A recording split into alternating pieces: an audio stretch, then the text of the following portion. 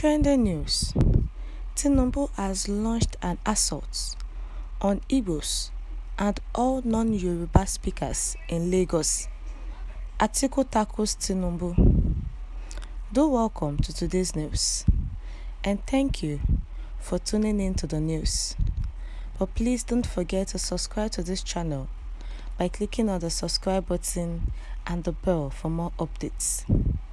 The news details. Please listen carefully to the end.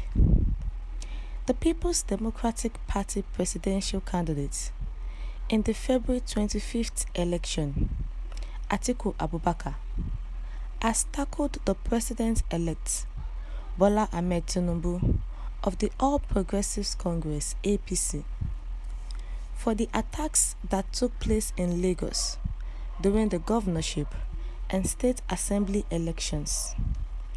He said that it is sad that thugs who were working for the All Progressive Congress were profiling voters and beating up those that were Igbos and telling them to go back home. In the statement he released through his special assistant on public communication, Frank Schwab, Atiku said that Nigeria under Tinubu will be like what Germany was under Adolf Hitler, where Jews were targeted and the right to vote was suppressed. In the report, which was made, he said, what the world witnessed in Lagos at the March 18th governorship election was nothing short of Nazism.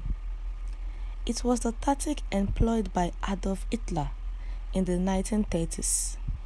At that time, they engaged in profiling and used the Jews as their punching bag.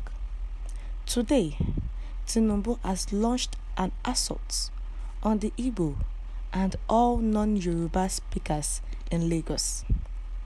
He accused Tinubu of adopting fascism with disdain for democracy and said that with what happened in Lagos, Tinubu has elevated dictatorship and scientific racism and wants to take it to the national level.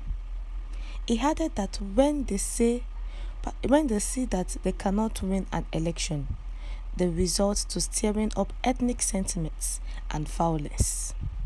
Atiku Abubakar, the presidential candidate for the People's Democratic Party, who has made it in the social media and the news, making it known that Asiwaju Bola Ahmed Tinubu of the ruling APC, who is the president-elect, that they have launched an assault on Igbos and those people that could not speak Yoruba, the speakers that could not speak Yoruba in Lagos.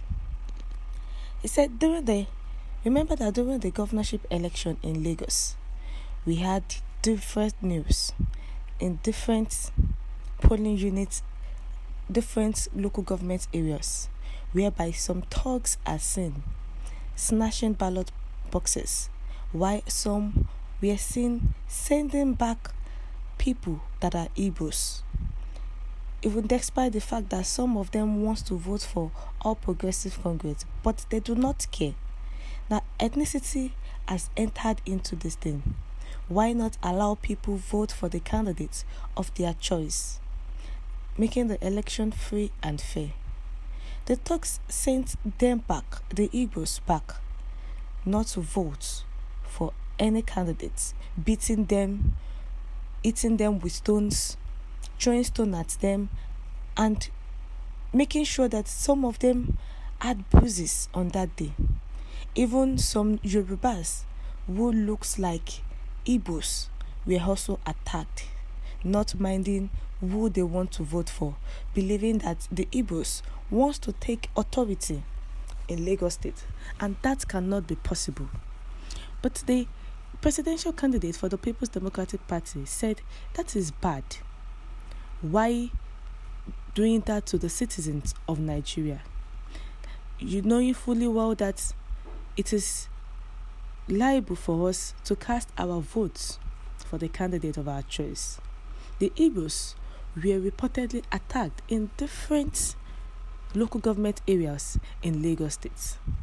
That this is uncalled for. That Nigeria under Tinubu will be like Germany was under Adolf Hitler, whereby the right to vote was suppressed, and they make use of Nazism. Ethnicity had come into it, and this is not good for a so-called state. Lagos State, which they have tagged as a no-man state. The Igbos saying it is a no-man state, that the economy of Lagos was built by the Igbos. They're trying to take charge of Igbos. But the channel in which the talks of the All Progressives Congress used to make sure that those people do not cast their vote is a wrong choice, is a wrong motive. What do you have to say about the statement from Atiku? Please feel free to share your thoughts with us in the comment section. Thank you.